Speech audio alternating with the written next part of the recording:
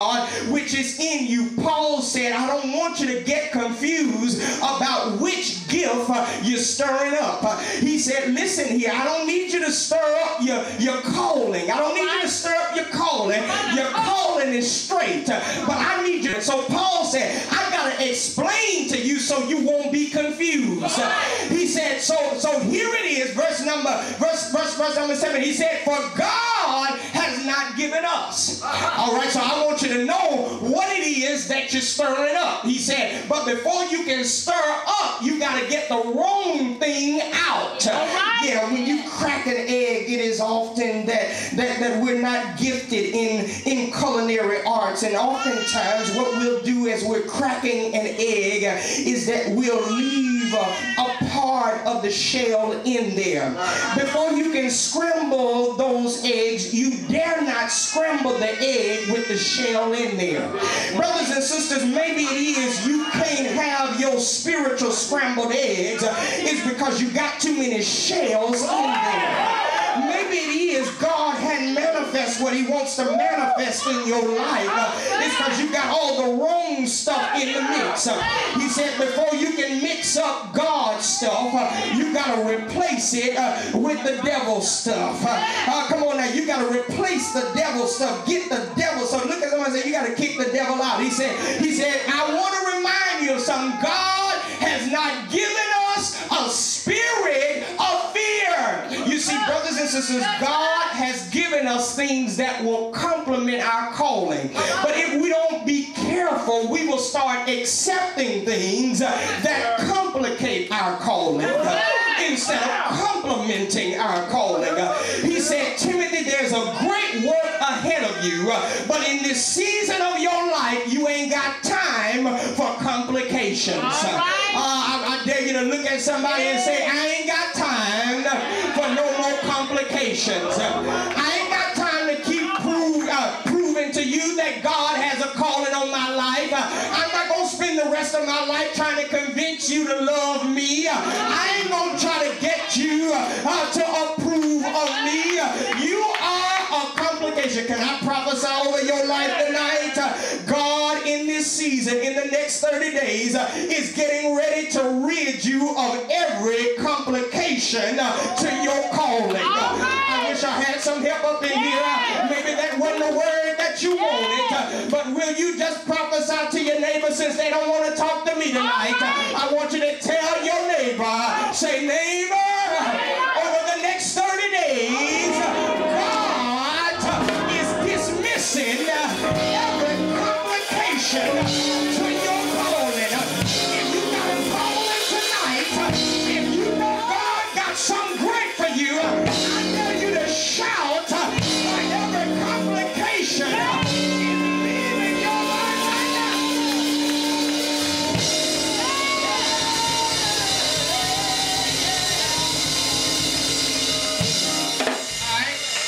Yes, sir. Yes, sir.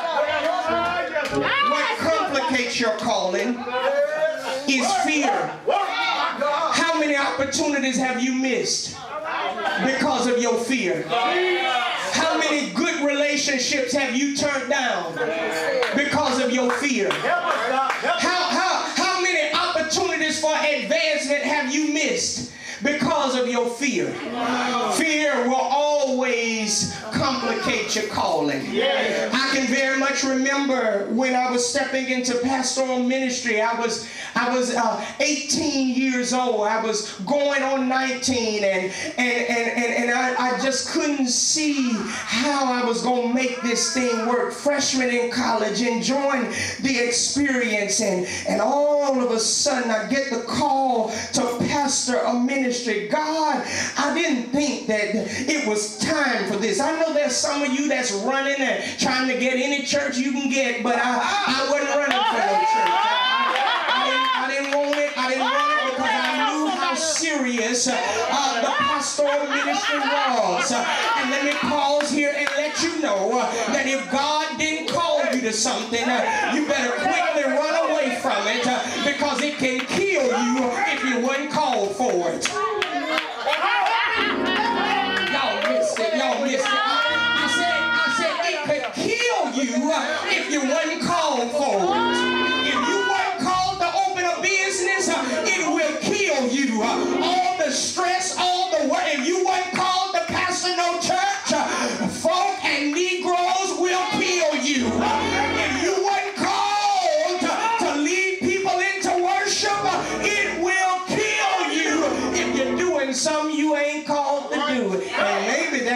some of you are walking dead men. That's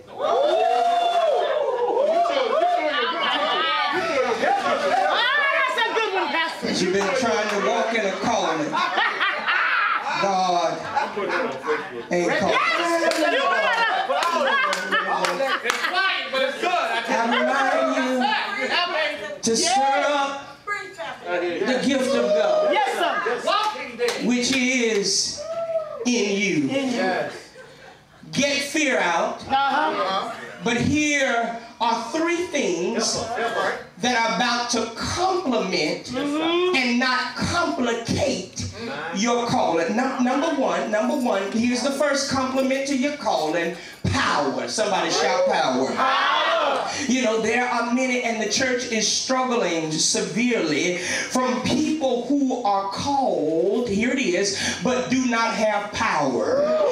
People who can rightfully preach, but do not have power. Worship leaders that can sing, but do not have power. You see, brothers and sisters, when power gets on your calling, that is what destroys the yoke. I learned that my hooping and hollering ain't gonna destroy the yoke.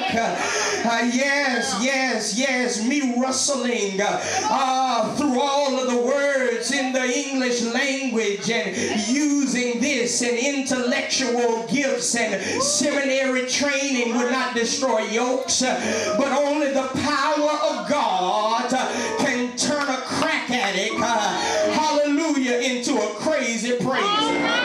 Only God's power can turn a prostitute into a prophetess. Only the power of God can make you stop shacking. Only the power of God can make you walk right and talk right. The calling ain't enough. But the power of God. That's why he told the church in Acts chapter number 1, he said, stay here until you are endued with power. And there are some of you, you heard the call of God, but you ain't stay with God long enough for him to put power on you. But can you just put your hand on your neighbor and tell him, say, neighbor, I put my hand on you because I want you to know that the power of God is getting ready to touch your life. And the only way you can get the power of God is until the Holy Ghost. Oh, I wish I had some hip up in here. Being baptized in water ain't gonna give you the power. Yeah, running up and down the church ain't gonna give you the power. But when the Holy Ghost comes upon you, shall receive power. The only way for you to effectively operate in your calling is if the power of God gets on your calling. But number two, here's what's going to complement and not complicate your calling.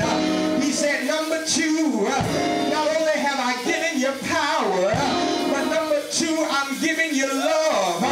You see, brothers and sisters, when you got a true calling on your life, folk won't like you. The same folk you are charged with serving will be the same people that will reject you, will be the same people that will hate on you, will be the same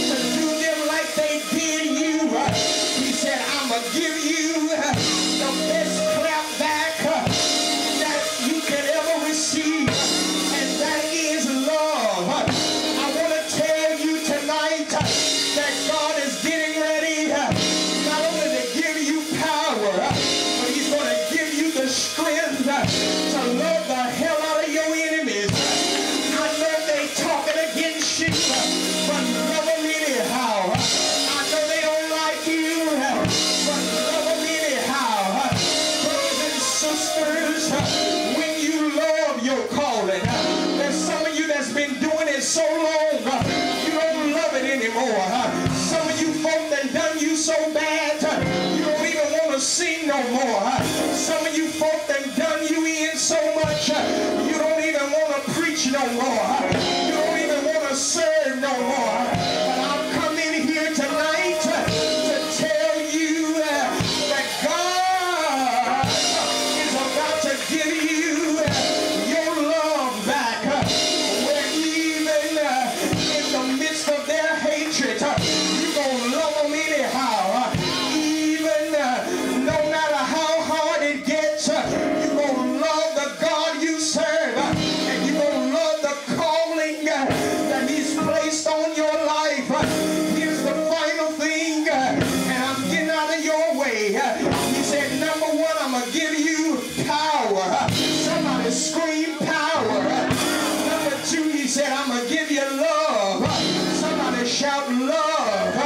But then He said, as I close my message, I'm going to give you a sound mind. In other words, He said, when it is that you got a calling on your life, He said, what I'm going to do is protect your mind. Hallelujah. Lay hands on your head and say, Lord, keep my mind. I will keep him in perfect peace. Keep your mind stayed on me. I get a witness in here. You know, as I was getting ready to come to you tonight, I asked the Lord, how is it that I can have a sound mind? He said, brothers and sisters, I want you to know tonight. He said, tell them, brother preacher, if they are going to have a sound mind, they got to get back to hearing the sound of what's on my mind. Don't miss that tonight. He said, if you're going to have a sound mind, He said, you got to get back to hearing the sound of what's on my mind. You know, a lot of times we serve, a lot of times we sing, a lot of times we preach based off of what's on our mind. But can I tell you that the Spirit of God is getting ready to speak to your mind? What's on God's mind? That when you get up, He'll take over your mind. Where you won't tell them how you feel, but you will tell them what thus says the Lord. A sound mind is a stable mind, because a double-minded man is unstable in all things. Now, some of you that are too wishy-washy, look at your neighbor and say, no more wishy-washy. He said, no more wavering. You are tossed to and fro, but you can't do nothing with a made-up mind. There's some of you that's going to leave this building tonight with one word: I've got a made-up mind. Will you touch about 3 people tonight and tell them I've got a made-up mind? Yeah.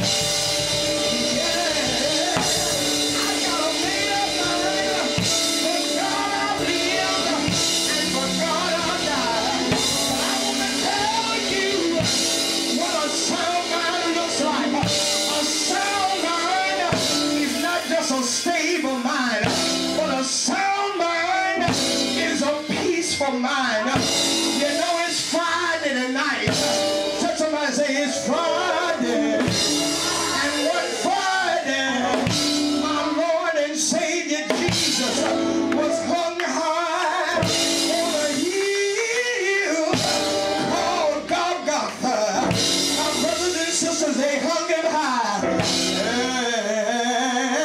And they stretched him wide. He hung his head, and for me he died. The scripture says that he went on from judgment hall to judgment hall. They dragged him through the streets. They called him everything but the Son of God. But can I tell you, as Jesus was going through the streets, as Jesus was going through judgment hall, as Jesus was hanging there, he had, I said he had a sound mind. Can I tell you the reason why he had a sound mind?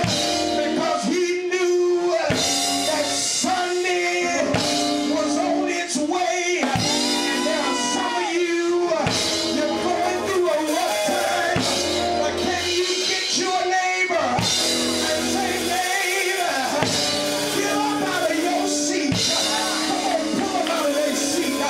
They had stood up all night. They had moved all evening. But tell your neighbor, I don't care what you're going through. You may be at Friday now, but don't say, neighbor, Sunday is on its way. Jesus, they took him off the cross, buried him in a borrowed tomb. He stayed there. Oh, Friday, he stayed there. Oh, Saturday.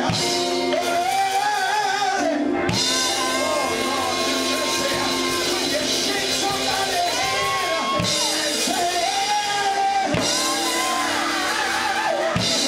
Sunday morning, he got up with all power in his hands, and the same spirit that got Jesus up is about to get you up. If you believe it,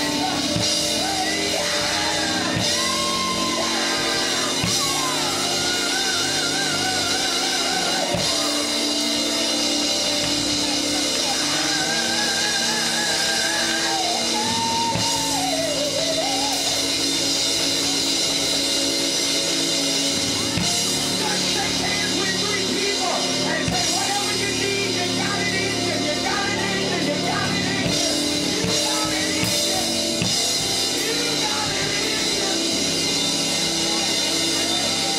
You got it in you. You got it in you.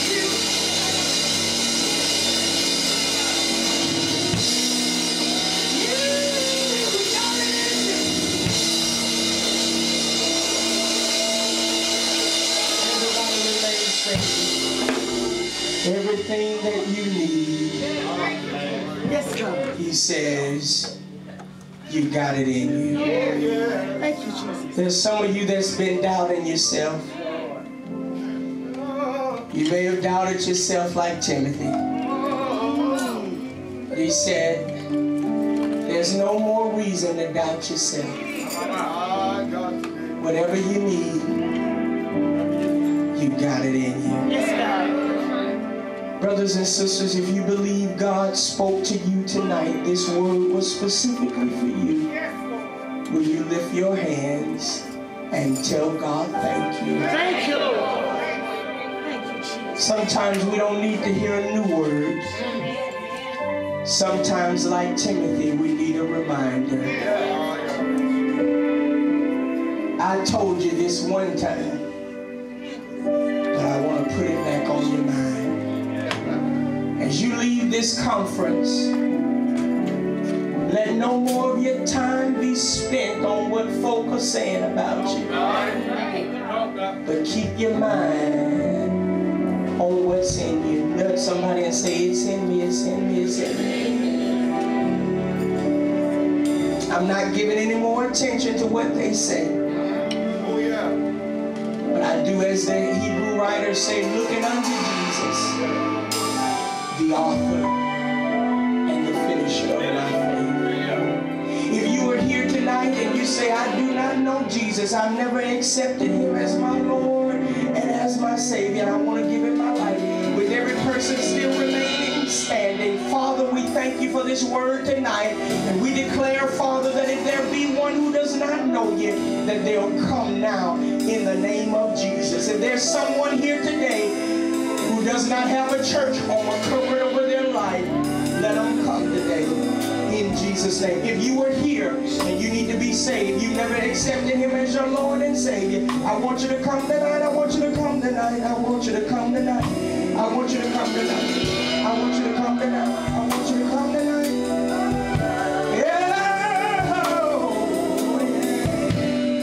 If you're here tonight and you say, Pastor, I'm saved, I'm in a church, but I just need the strength of God to come back in me and on me, I want you to lift your hands all over this room. I've been frustrated, I've been crying, I've been worried, I've been stressing, but I believe that the power